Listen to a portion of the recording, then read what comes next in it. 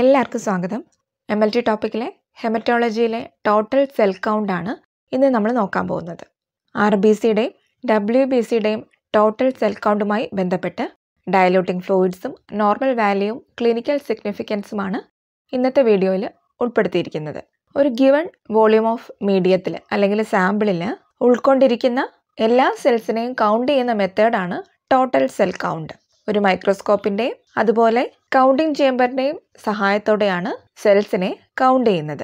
നമ്മൾ കഴിഞ്ഞ ക്ലാസ്സിൽ പഠിച്ച ഹീമോസൈറ്റോമീറ്റർ ആണ് ബ്ലഡ് സെൽസും അതുപോലെയുള്ള ബയോളജിക്കൽ ബോഡി ഫ്ലൂയിഡ്സും ഒക്കെ കൗണ്ട് ചെയ്യാൻ വേണ്ടിയിട്ട് ലാബുകളിൽ കൂടുതലായിട്ട് ഉപയോഗിക്കുന്നത്.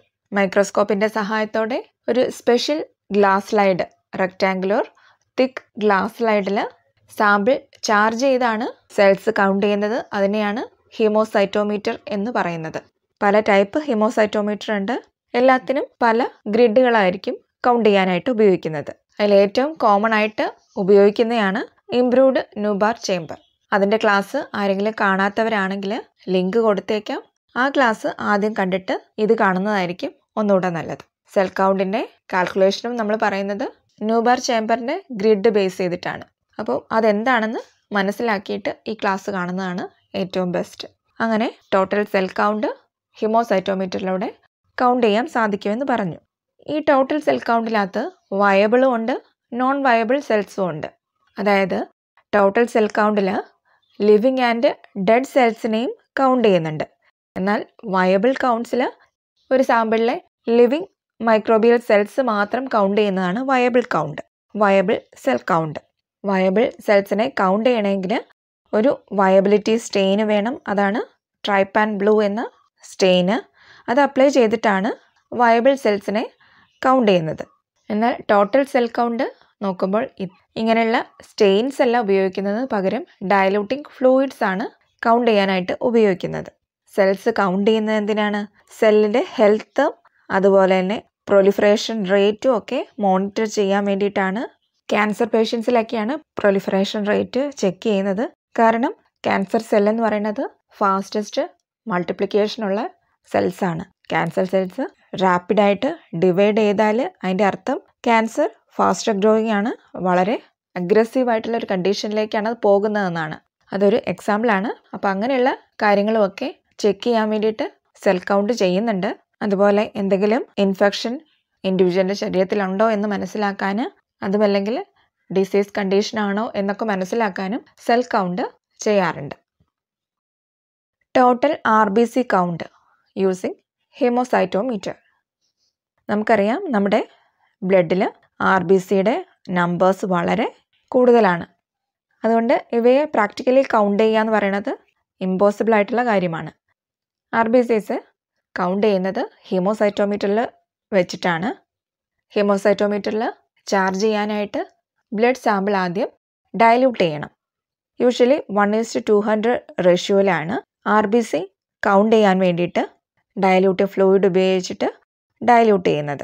ഡയലൂട്ടിംഗ് ഫ്ലൂയിഡ് RBCയെ ഫിക്സ് ചെയ്യിക്കുകയും അതുപോലെ പ്രിസർവ് ചെയ്യിക്കുകയും ചെയ്യും. 2 ടൈപ്പ് RBC ഡയലൂട്ടിംഗ് ഫ്ലൂയിഡാണ് ലാബുകളിൽ കൂടുതലായിട്ടും യൂസ് ചെയ്യുന്നത്. ഒന്നാണ് ഹയേംസ് RBC ഡയലൂട്ടിംഗ് ഫ്ലൂയിഡ്, രണ്ടാമത്തേത് ഫോർമാലിൻ സിട്രേറ്റ് ഡയലൂട്ടിംഗ് ഫ്ലൂയിഡ്. നമുക്കതിൻ്റെ കോമ്പോസിഷൻ നോക്കാം. ഹയേംസ് ഡയലൂട്ടിംഗ് ഫ്ലൂയിഡിൽ mercury chloride 0.25 gram, sodium sulphate 2.5 gram, sodium chloride 0.5 gram, distilled water 100 ml എന്ന ക്വാണ്ടിറ്റിയിലാണ് കോമ്പണൻസ് ചേർക്കേണ്ടത്. ഏതൊക്കെയാണ്? Mercury chloride, sodium sulphate, sodium chloride, distilled water. ഇവയാണ് ഹയേംസ് ഡയലൂട്ടിംഗ് ഫ്ലൂയിഡിലെ കോമ്പണൻസ്. ഹയേംസ് ഡയലൂട്ടിംഗ് ഫ്ലൂയിഡ് ഒരു ഐസോട്ടോണിക് സൊല്യൂഷനാണ്. എന്ന് വെച്ചാൽ ബ്ലഡിൻ്റെ അതേ കോൺസെൻട്രേഷനിൽ തന്നെയുള്ള ഫ്ലൂയിഡാണ്. അതുകൊണ്ട് തന്നെ RBCയെ ഡാമേജ് ചെയ്യിക്കുന്നില്ല. ഹയേംസ് ഡയലൂട്ടിംഗ് ഫ്ലൂയിഡിന് പകരമായിട്ട് നോർമൽ സലൈൻ സൊല്യൂഷനും ഉപയോഗിക്കാറുണ്ട്. പക്ഷേ RBCയിൽ ഒരു ചെറിയ റിയാക്ഷൻ നോർമൽ സലൈൻ വരുത്തും. അതുപോലെ റൂളക്സ് ഫോർമേഷനും ഉണ്ടാക്കും നോർമൽ സലൈനാണ് ഉപയോഗിക്കുന്നതെങ്കിൽ. റൂളക്സ് ഫോർമേഷൻ എന്ന് പറയുന്നത് റെഡ് ബ്ലഡ് സെൽസിനെ ഒരു ചെയിൻ പോലെ, അതായത് സ്റ്റാക്ക് ഓഫ് സെൽസ് ആയിട്ട് രൂപപ്പെടുത്തും.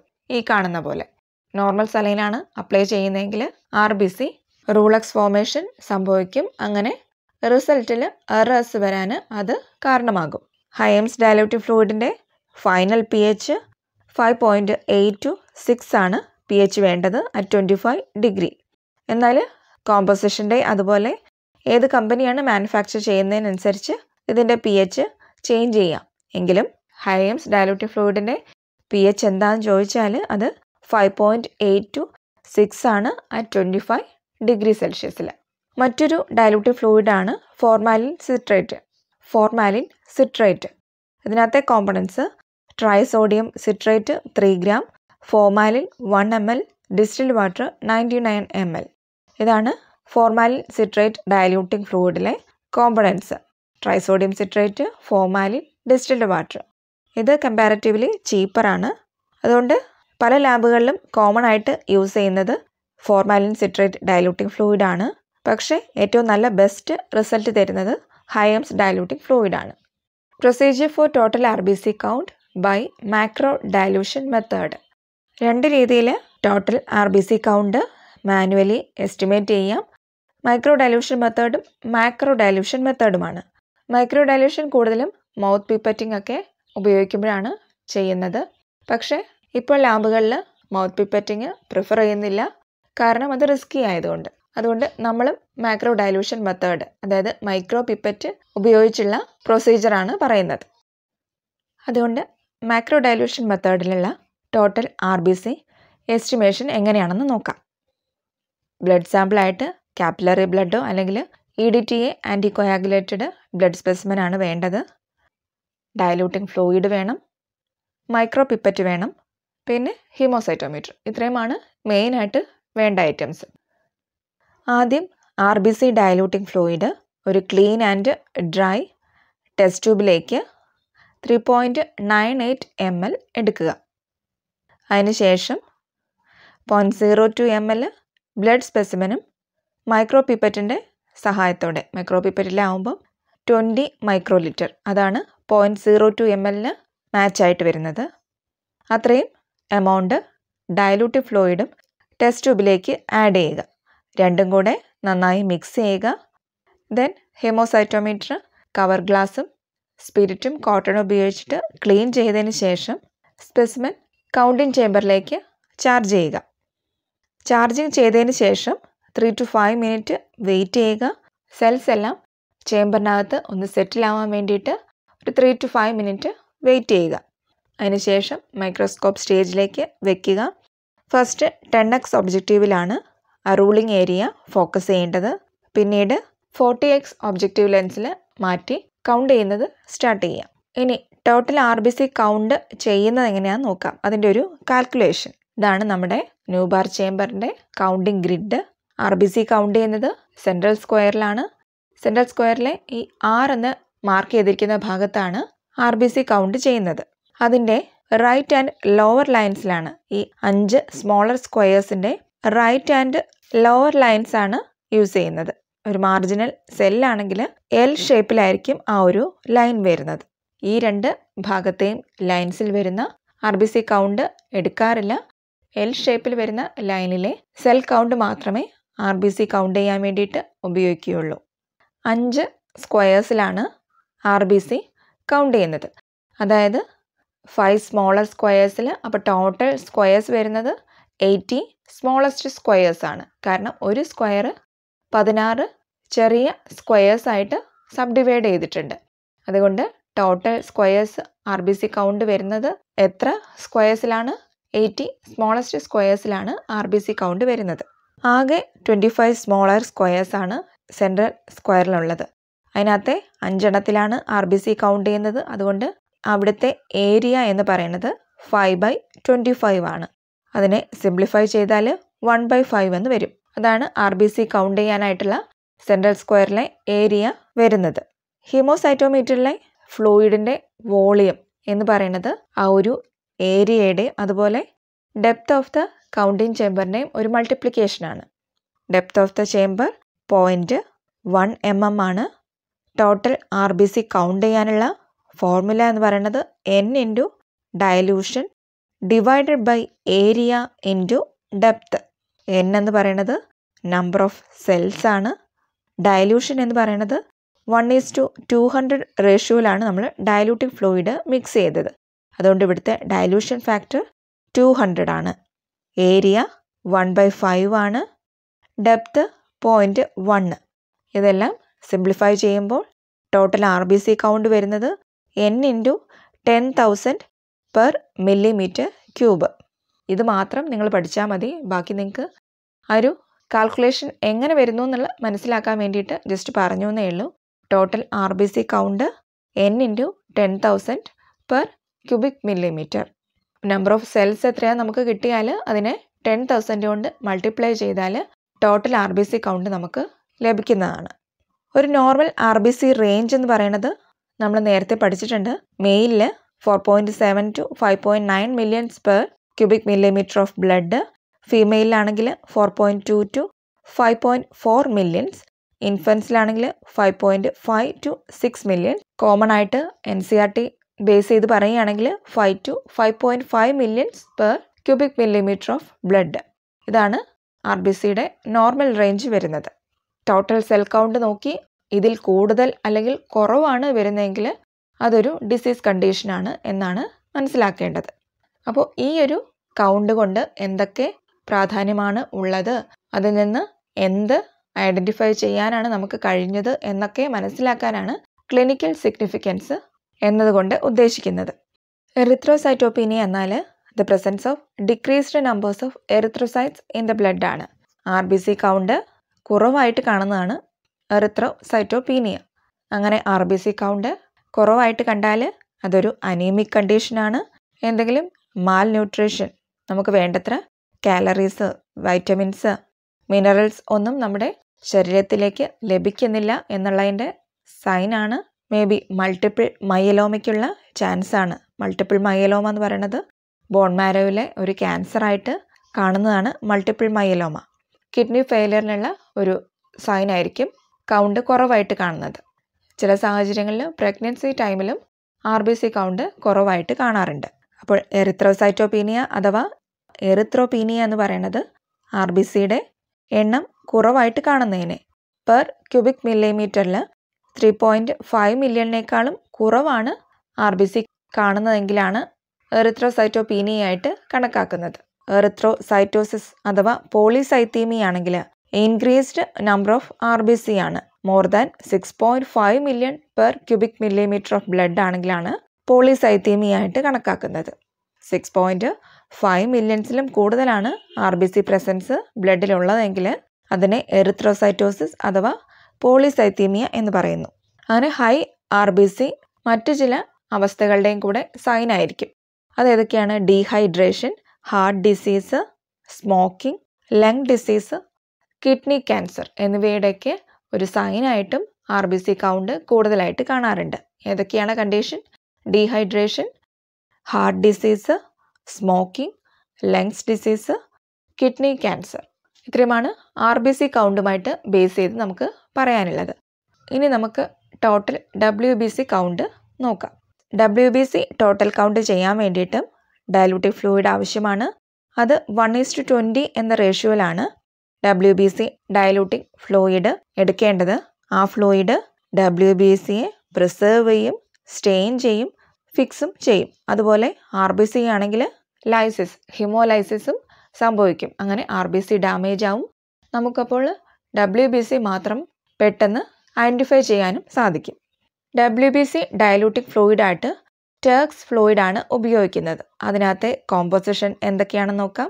Glacial acetic acid 2 ml, 1% aqueous gentian violet 1 ml, sodium chloride 0.9 gram, distilled water 97 ml. ഏതൊക്കെയാണ് Turks ഫ്ലൂയിഡിലെ components? Glacial acetic acid, aqueous gentian violet, sodium chloride, distilled water. ഇത്രയുമാണ് Turks ഫ്ലൂയിഡിലെ components. ഈ Turks ഫ്ലൂയിഡും white blood സെൽസിന് isotonic ആണ്. അതുകൊണ്ട് WBCയെ damage ചെയ്യിക്കുന്നില്ല. ഇതിൻ്റെ pH വരുന്നത് 2 to 2.4 ആണ്. 25 degree സെൽഷ്യസിൽ pH വരുന്നത്. ഇതും കോമ്പോസിഷൻ്റെയും അതുപോലെ മാനുഫാക്ചറിനെയും ബേസ് ചെയ്തിട്ട് pH ചേഞ്ച് ചെയ്യാം. എങ്കിലും Turks ഫ്ലൂയിഡിൻ്റെ pH 2 to 2.4 at 25 degree സെൽഷ്യസിൽ എന്നത് മനസ്സിലാക്കി വയ്ക്കുക. ടോട്ടൽ WBC കൗണ്ട് ചെയ്യാൻ എന്ത് പ്രൊസീജിയറാണ് ചെയ്യുന്നതെന്ന് നോക്കാം. ഇതും മാക്രോ ഡയലൂഷൻ മെത്തേഡിലുള്ള പ്രൊസീജിയറാണ് പറയുന്നത്. നമ്മൾ 1:20 റേഷ്യോയിലാണ് ഡയലൂട്ട് ചെയ്തിരിക്കുന്നത്. RBC ആണെങ്കിൽ 1:200 റേഷ്യോയിലാണ്. WBC dilute fluid clean and dry test ട്യൂബിൽ 0.38 ml ആണ് എടുക്കേണ്ടത്. Dilute fluid 0.38 ml. ബ്ലഡ് സ്പെസിമെന് വ്യത്യാസമൊന്നും വരുന്നില്ല. 0.02 ml അഥവാ 20 മൈക്രോലിറ്റർ ആണ് എടുക്കേണ്ടത്. അത് ഡയലൂട്ട് ഫ്ലൂയിഡുമായിട്ട് മിക്സ് ചെയ്യുക. അതിനുശേഷം ഹീമോസൈറ്റോമീറ്റർ ക്ലീൻ ചെയ്ത് ചാർജ് ചെയ്യുക. 3 to 5 മിനിറ്റ് സാമ്പിൾ സെറ്റിലാവാൻ വേണ്ടിയിട്ട് വെക്കുക. പിന്നീട് നേരത്തെ പറഞ്ഞ അതേ മെത്തേഡുകൾ തന്നെ 10x ഫോക്കസ് ചെയ്യുക ആദ്യം, പിന്നെ 40x ഫോക്കസ് ചെയ്തതിന് ശേഷം കൗണ്ടിങ് സ്റ്റാർട്ട് ചെയ്യുക. ഇനി അതിൻ്റെ കാൽക്കുലേഷൻ നോക്കാം. WBC കൗണ്ട് ചെയ്യേണ്ടത് 4 സ്മോളർ സ്ക്വയേഴ്സിൽ മാത്രമാണ്. ഈ 4 ഭാഗത്താണ് WBC കൗണ്ട് ചെയ്യേണ്ടത്, 4 കോർണർ സൈഡിൽ. ടോട്ടൽ ഏരിയ കൗണ്ട് ചെയ്യേണ്ടത് 16x4 എന്ന കണക്കിനാണ്. അപ്പോൾ 64 സ്മോളർ സ്ക്വയേഴ്സിലാണ് WBC കൗണ്ട് വരുന്നത്. ഈ ഒറ്റ സ്ക്വയറിൻ്റെ ഏരിയ 1 mm സ്ക്വയർ ആണ്. അതുകൊണ്ട് 4 സ്ക്വയേഴ്സിൻ്റെയും കൂടെ ഏരിയ വരുന്നത് 4 mm സ്ക്വയേഴ്സ് ആണ്. Total WBC count n into dilution divided by area into depth. അത് സെയിം ഫോർമുല തന്നെയാണ് വരുന്നത്. n എന്ന് പറയുന്നത് നമ്പർ ഓഫ് സെൽസ് ആണ്. ഡയലൂഷൻ ഇവിടെ 1:20 റേഷ്യോയിലായതുകൊണ്ട് 20 ആണ് ഡയലൂഷൻ ഫാക്ടർ. ഏരിയ വരുന്നത് 4 mm സ്ക്വയർ ആണ്. അതുകൊണ്ട് 4 ഇൻറ്റു ഡെപ്ത് വരുന്നത് 0.1 mm. Total WBC count n into simplify ചെയ്യുമ്പോൾ 50 per millimeter cube. Total WBC count എത്രയാണ്? n into 50 per cubic millimeter of blood. ഈ ഒരു ഫോർമുലയും പഠിച്ചു വയ്ക്കുക. അപ്പോൾ നമ്പർ ഓഫ് സെൽസ് കൗണ്ട് ചെയ്ത് നമുക്ക് കിട്ടിക്കഴിഞ്ഞാൽ അതിനെ 50 ആയിട്ട് മൾട്ടിപ്ലൈ ചെയ്താൽ ടോട്ടൽ WBC കൗണ്ട് ലഭിക്കുന്നതായിരിക്കും. WBCയുടെ normal range 6000 to 8000 cubic millimetre of blood ആണ്. ഇതും കൂടിയാലും കുറഞ്ഞാലും അതും ഡിസീസ് കണ്ടീഷനായിട്ടോ ഇൻഫെക്ഷനായിട്ടോ കണക്കാക്കാവുന്നതാണ്. WBC കൗണ്ട് 11,000-നേക്കാളും കൂടുതലാണെങ്കിൽ അത് ലൂക്കോസൈറ്റോസിസ്. ഇൻക്രീസ്ഡ് നമ്പർ ഓഫ് WBC ആണ് ലൂക്കോസൈറ്റോസിസ്. ഡിക്രീസ്ഡ് നമ്പർ ഓഫ് WBC ആണ് ലൂക്കോപീനിയ. 1500 1500 കുറവ് WBC നമ്മുടെ ബ്ലഡിലുള്ളൂ എങ്കിൽ അത് ലൂക്കോപീനിയ എന്ന കണ്ടീഷനായിട്ടാണ് കണക്കാക്കുന്നത്. നമ്മൾ പഠിച്ചിട്ടുണ്ട് RBC നമ്മുടെ ശരീരത്തിൽ ഇമ്മ്യൂണിറ്റി സിസ്റ്റവുമായി ബന്ധപ്പെട്ടാണ് പ്രവർത്തിക്കുന്നത്. WBCയുടെ കൗണ്ട് കൂടിയാൽ അതിൻ്റെ അർത്ഥം നമ്മുടെ ശരീരത്തിലേക്ക് എന്തോ ഫോറിൻ പാർട്ടിക്കിൾസ് വന്നിട്ടുണ്ട്, അതിനെ റെസിസ്റ്റ് ചെയ്യാൻ വേണ്ടിയിട്ട് അല്ലെങ്കിൽ ഫൈറ്റ് ചെയ്യാൻ വേണ്ടിയിട്ടാണ് WBC കൗണ്ട് കൂടിയിരിക്കുന്നതെന്ന്. അതിനാൽ ലൂക്കോസൈറ്റോസിസ് വരുമ്പോൾ ഒരുപക്ഷെ എന്തെങ്കിലും ഇൻഫെക്ഷനോ ഇൻഫ്ലമേഷനോ ഉള്ള സമയത്തോ പനിയോ റീസെൻ്റായിട്ട് എന്തെങ്കിലും സർജറി കഴിഞ്ഞവർക്കോ അതും അല്ലെങ്കിൽ എന്തെങ്കിലും ഫിസിക്കലോ ഇമോഷണൽ സ്ട്രെസ്സൊക്കെ ഉള്ളവരിലും WBC കൗണ്ട് കൂടുതലായിട്ട് കാണിക്കാറുണ്ട്. ചില സാഹചര്യങ്ങളിൽ ലൂക്കോസൈറ്റോസിസ് ലുക്കീമിയയുടെ, അതായത് ബ്ലഡ് ക്യാൻസറാണ് ലുക്കീമിയ, അതിൻ്റെയും ഒരു സൈനായിട്ട് ലൂക്കോസൈറ്റോസിസ് കാണപ്പെടാറുണ്ട്. ലൂക്കോപീനിയം ചിലപ്പോൾ മൾട്ടിപ്പിൾ മയലോമയുടെ സൈനായിട്ട് വരാം. മൾട്ടിപ്പിൾ മയലോമ എന്ന് പറയുന്നത് ബോൺ മാരോ ക്യാൻസറാണ്. അതും അല്ലെങ്കിൽ കീമോതെറാപ്പി, റേഡിയേഷൻ തെറാപ്പി എന്നിവയുടെയൊക്കെ കാരണം കൊണ്ടും ലൂക്കോപീനിയ കണ്ടീഷൻ ഉണ്ടാവാറുണ്ട്. അപ്പോൾ ഇതാണ് ടോട്ടൽ WBC കൗണ്ട് കൊണ്ട് മനസ്സിലാക്കേണ്ട ക്ലിനിക്കൽ സിഗ്നിഫിക്കൻസ്. ഇത്രയുമാണ് ഇന്നത്തെ നമ്മുടെ ക്ലാസ്സിൽ ഉൾക്കൊള്ളിച്ചിരിക്കുന്നത്. ബാക്കി പ്ലേറ്റ്ലെറ്റും ആബ്സലൂട്ട് ഈസിനോഫിലും റെറ്റിക്കുലോസൈറ്റ് കൗണ്ടുമായിട്ട് അടുത്ത ക്ലാസ്സിൽ കാണാം. കാണുന്ന ടോപ്പിക്ക് പഠിച്ചു തന്നെ പോവുക. അടുത്ത ദിവസം വീണ്ടും കാണാം. താങ്ക്